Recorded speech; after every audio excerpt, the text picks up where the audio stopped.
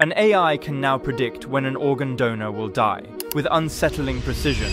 In liver transplants, there's a critical window, 30 to 45 minutes after death. If the donor dies too late after life support is withdrawn, the liver becomes unusable. Half of all transplant attempts get cancelled. You've got surgeons scrubbed in, an operating room prepped, a patient waiting on the table. But the donor dies outside that window, and by the time they pass, the organ's no good anymore. Stanford medicine researchers created an AI model that predicts exactly when the donor will die.